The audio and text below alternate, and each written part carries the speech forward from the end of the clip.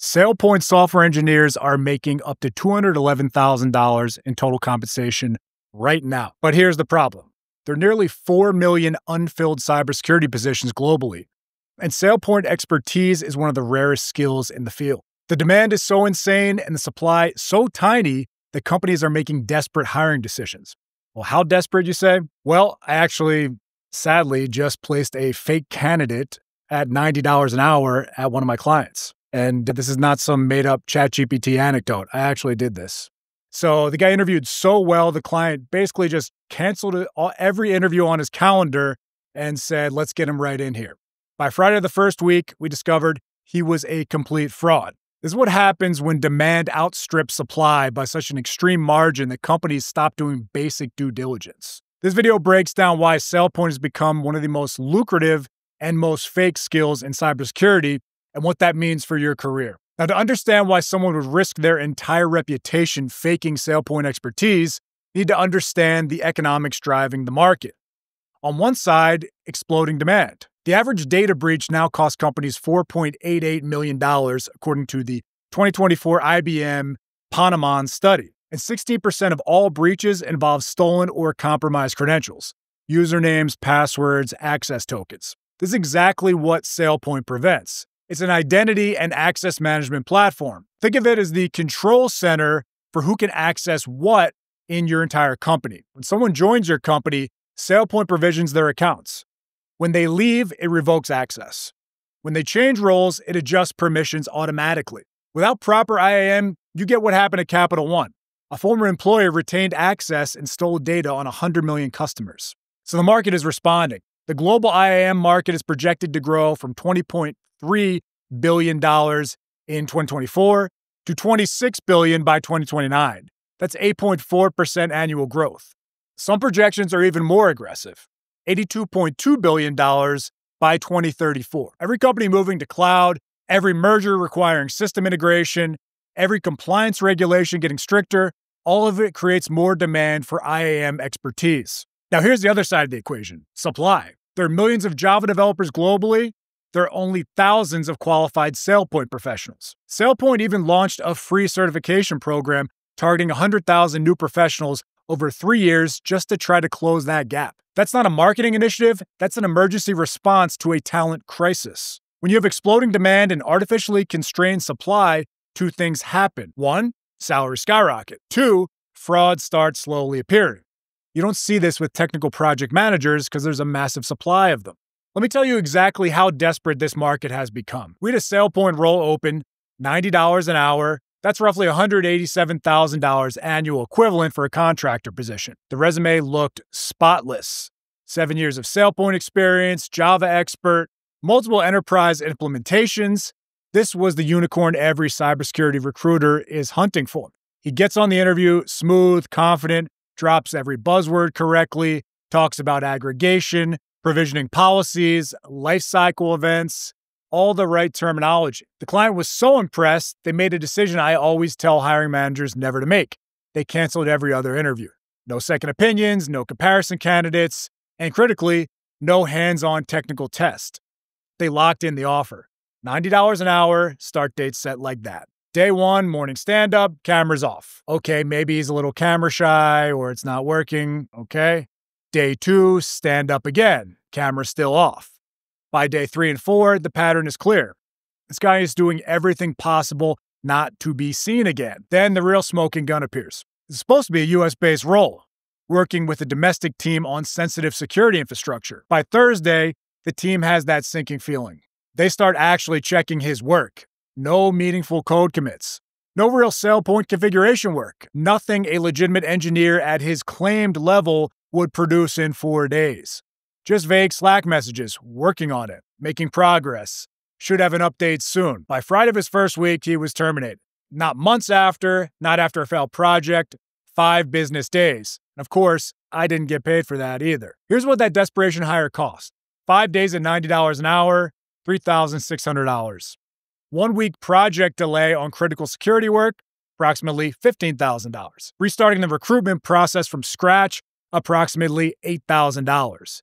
Team disruption and lost productivity, approximately $5,000. Total damage, approximately $31,600. And this is actually a best case scenario failure. The only reason this fraud attempt happened at all is because the supply-demand imbalance has made hiring managers desperate enough to skip basic verification. When there are 20 open SailPoint roles and only 3 qualified candidates in your market, you start making emotional decisions. You see a great interview performance and think, finally, let's lock this guy down before someone else grabs it. And the fraud knows it. So why is SailPoint experience so rare that people are literally faking it to grab these $90 an hour or $211,000 roles? 3 structural barriers keep supply artificially low. Barrier 1, it's a niche enterprise platform. You can't learn SailPoint by building side projects at home. It's not open source. There's no free tier for tinkering. You need access to an actual enterprise environment, which means you need to already be working at a company that uses it. So you're probably saying, well, this creates a catch-22. You need SailPoint experience to get hired, but you need to get hired to get the SailPoint experience. Barrier 2, the technical foundation is steep. Now, SailPoint is built on Java, needs solid object-oriented programming skills, understanding of REST APIs, SQL database knowledge, and familiarity with enterprise authentication protocols like SAML or OAuth. This isn't a low-code tool you can pick up in a weekend bootcamp. It requires real software engineering fundamentals plus identity security expertise. Barrier 3, certification costs money and time. The most direct path to proving your skills is through SailPoint's official certification program. Training courses range from $1,500 to $3,000 per certification. For someone trying to break into the field, that's a significant upfront investment with no guarantee of immediate ROI. While millions of people are learning Python, JavaScript, or React through free resources, the pipeline of new SailPoint talent remains a trickle. Meanwhile, demand keeps accelerating. Regulations like GDPR in Europe are hitting companies with massive fines for access control failures. Google actually just paid $57 million in 2019. Amazon paid $877 million in 2021. All this stacks pressure on one part of the stack. Do you know exactly who has access to what, and can you prove it? That's SailPoint territory. So you've got exploding regulatory pressure, exploding cloud and SaaS complexity, and exploding remote workforce, and a tiny pipeline of people who can actually design, implement, and maintain SailPoint properly. That's why you're seeing $90 an hour contracts get handed out after a single smooth conversation. That's why someone overseas with no real deliverables can sneak into US-based security role at least for a week. And it's why if you're legit and you're willing to put in 2 to 3 years of focused effort, SailPoint could be one of the highest ROI bets in your entire tech career. Okay, let's talk concrete numbers. I'm going to give you a realistic salary ladder for identity and SailPoint work in the US market, backed by compensation aggregators and job postings. So tier 1, we have IAM SailPoint adjacent roles like entry level. These are your IAM analysts, support engineers, or junior roles at companies running SailPoint, Okta, or other IAM tools. The typical range, $85,000 to $120,000 base salary. Sometimes contract roles are $45 to $65 an hour, kind of in that range, but you're accelerating very quickly. Here, you're not architecting the whole system, but you're inside the ecosystem, processing access requests, basic provisioning, maybe some basic workflows. Once you can actually write Java logic for rules and connectors, work with aggregation and provisioning, build and troubleshoot lifecycle events, integrate with HR systems, directories, and apps, you move into the mid-level SailPoint engineer territory. Okay, now we're talking, you're getting up to the $130,000 to $160,000 total, contractors in the $80 to $110 an hour, depending on market and urgency of the company. This is the level where there are way more open roles than qualified people. And tier 3, you have the senior SailPoint engineer and architect. This is where that $211,000 number comes from. On levels.fyi and similar sites, you'll see senior lead architect roles at large enterprises in the $173,000 to $211,000 total comp range. In very hot markets or with bonus and equity, some are way higher. These people are responsible for overall identity strategy and architecture. They're designing the governance model, ensuring regulatory compliance, and they are leading multi-year SailPoint implementations or migrations. Company logic is simple. A simple major breach is $4.88 million average cost. A successfully implemented IAM program dramatically reduces that risk. So paying a senior SailPoint architect $211,000 to prevent a potential $5 million plus problem is a total bargain. And because there are so few people at this level, they can command top of the market pay, flexible arrangements, and they're constantly being recruited out of there. Okay, so if you're watching this thinking, I'm not trying to fake it, but I'd like to be one of those few people who can actually do this job, here's a realistic 2 to 3 year roadmap. Step 1, you need to build the technical foundation. So months 0 to 6, you need the 3 pillars. That is Java, SQL, and APIs. Step 2, learn the identity concepts. So months 3 to 9, in parallel, you start absorbing IAM fundamentals. Authentication versus authorization, RBAC, role-based access control, and least privilege principles, provisioning, deprovisioning, and access reviews. You can learn a lot of this from general IAM content, not just SailPoint. And step 3, get into the SailPoint ecosystems. So months 6 to 18, here's where you start differentiating yourself. Join SailPoint Compass community, go through SailPoint Identity University content, aim for an entry-level certification at this point. Even if your company doesn't run Sail, you can look for an IAM analyst roles at companies that do.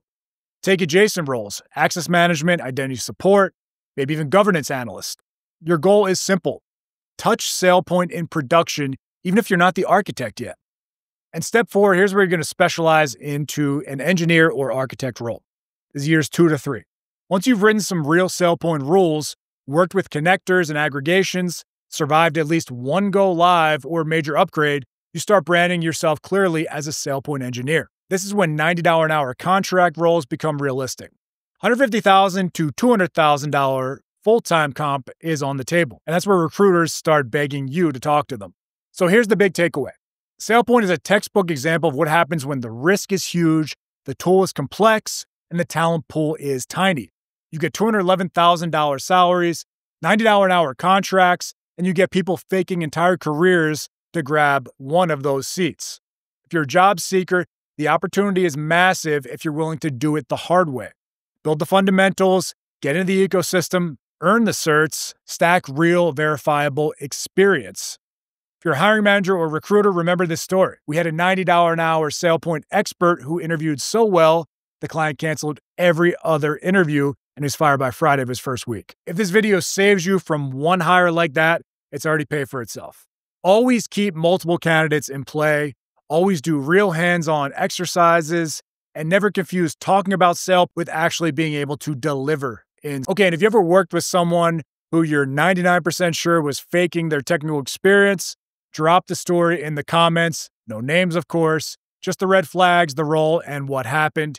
If you want more breakdowns of rare, high-paying tech skills like this, hit subscribe and check out the video on the screen that dives into another niche role where supply and demand is totally out of whack right here.